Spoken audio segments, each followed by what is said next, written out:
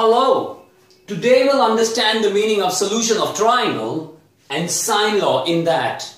Whenever we do solution of triangle or extended trigonometry, or whenever you use a triangle, we denote angles by capital letters, by bold letters, and sides opposite to them as small letter. Like this is side A, which is BC. So this is small a and it is opposite to angle A. Similarly, the side CA, which is small b, is opposite to angle B. And same way, this small c is opposite to angle C. Now coming on to sine law. Sine law says that the sides of the triangle are proportional to the sine of the angle opposite to them.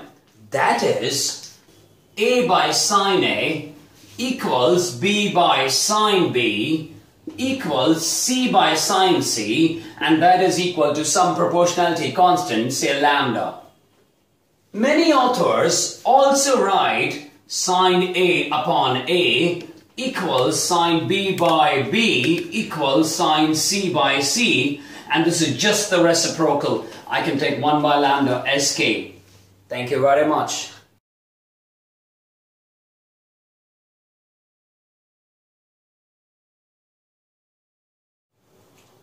Hello. Now cosine law. Like sine law, cosine law never talks about proportionality. These are three different formulae. Like, if I write cos A, that is equal to b square plus c square minus a square upon 2bc.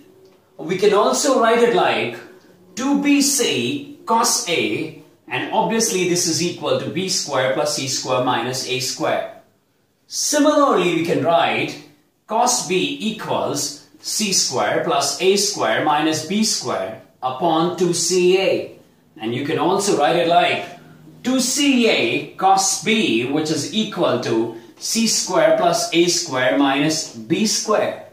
So are we ready for the third?